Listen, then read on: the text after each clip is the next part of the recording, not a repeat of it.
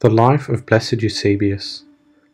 A reading from Fr Gregory Gyöngyösi's The Lives of the Brothers of the Order of St. Paul the First Hermit, translated to English by Deacon Casimir Zielinski.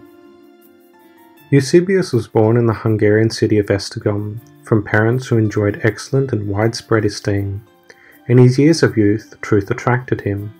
His ability to endure hunger and thirst grew so much that everyone admired that a man, with such a delicate and subtle constitution, but satisfied with such scarce food, could lead such a life, always being joyful. He kept great vigils and spent his time reciting the divine office, or in contemplation or in study. He learned philosophy, thanks to which mortals may become pleasing to God.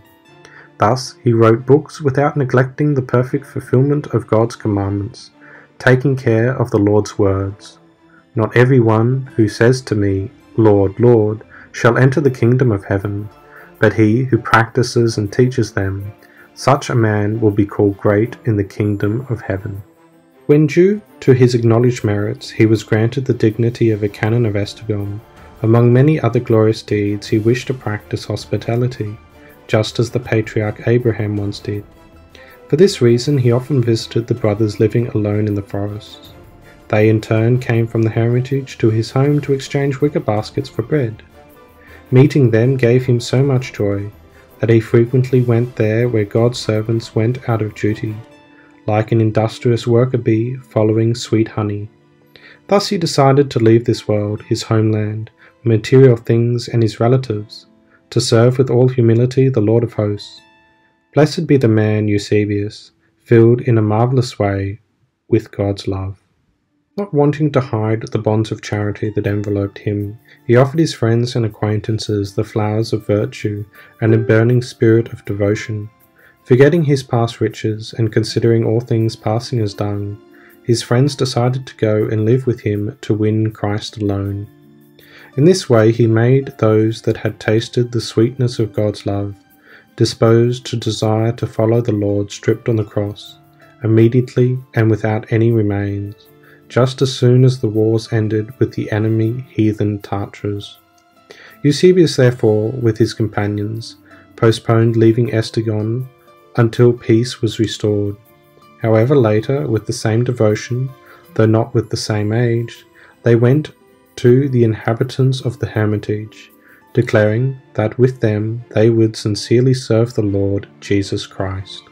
They did so even though relatives and friends tried to dissuade them from doing so. Eusebius, much more firm than the others, refuted the temptations, usually responding, "Listen," he said, "after all, Christ chose the torment, although he loved his mother, and knew that his suffering would cause her suffering, because her soul would be pierced by the sword of sorrow. He did not spare also the close and beloved John the Evangelist, burdened beyond all imagining with the fear of sorrows, because although he could come down from the cross, he did not do it, but remained there until his death. In the same way, because of you who suffer, and for us who weep, we do not want to leave the cross of repentance, but we will remain steadfast until death. Let the disgraceful confusion not tear us away from the world that is better." Hearing this, flooding with tears, crushed in heart, and touched by remorse, they could not answer the Spirit that spoke through him. Surely the hermit's brothers, though seasoned in holy life, benefit greatly from him.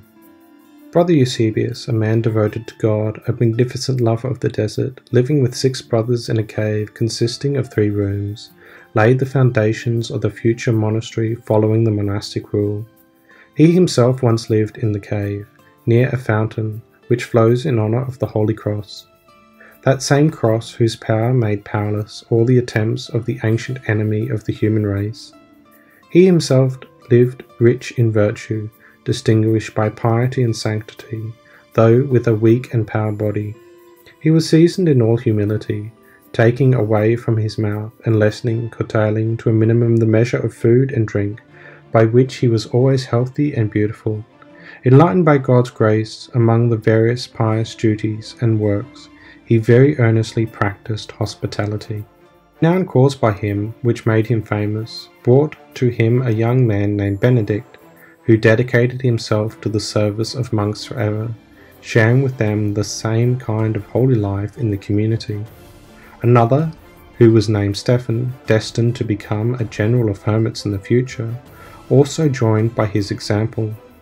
At that time, the pious father, rejoicing at every penitent, went to the oratory where, as he used to, thanking God in an ardent and highly repentant spirit, full of tears, begging the Lord, the giver of all things, to multiply the number of novices, and to preserve them in their sacred commitment.